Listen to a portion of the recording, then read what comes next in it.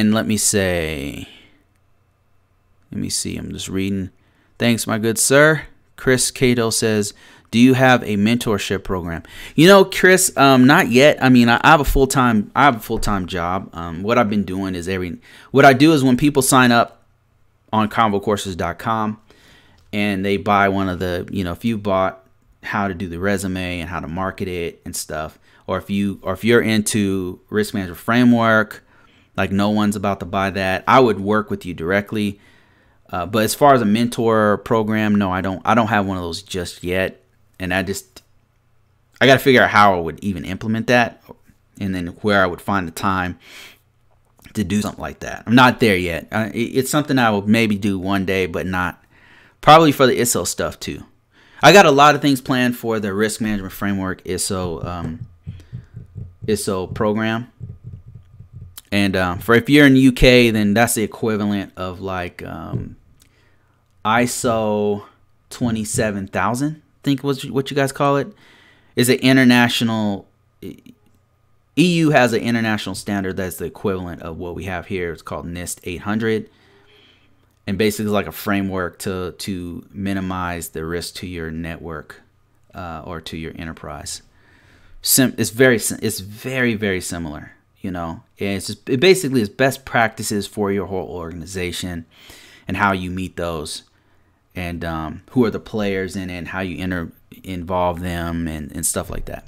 No one says, may I suggest developing a comprehensive intermediate level course, DoD RMF ANA, using STIG Viewer, SCAP, EMAS, Vulnerability Scanner, EMAS package.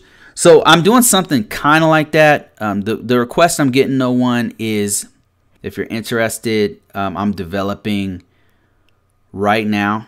This one right here is what it is. I'm building off of Risk Management Framework ISSO Foundations. That's this one right here. And I'm doing one that focuses on the security control families, where I'll go into the STIG Viewer and all that kind of stuff. But really the focus is going to be on creating, documentation that serves as evidence. So that's really the focus of it. Because I just get a lot of people asking about it, and I'm wanting to give people information on how you do it, because it's something it's what I've been doing for 20 years. So yeah, so that's what the next one's going to be about. I'm developing it right now. You know, if I wasn't filming this, if we weren't talking right now, I'd be working on that right now.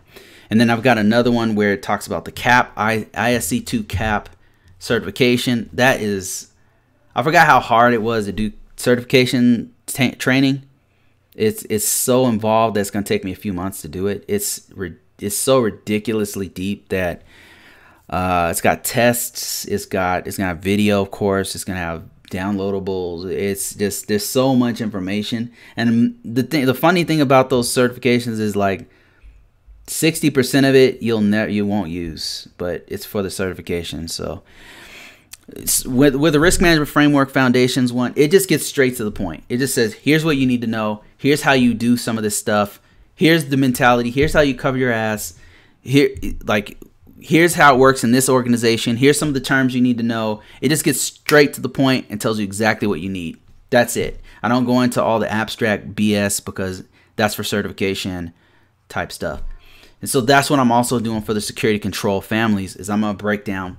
I'm going to say, here's the security control family. Here's AC 1 through 5. Here's what it says in the NIST 800. Here's the interpretation of it. Here's how you implement it. And I'm going to do that with each one of the control families in the NIST 853. So that's when I'm going to release that one.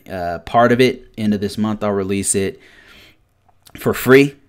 Portion of it for free. And then the next month after that, I'll release the first premium version of it. So be watching out for that.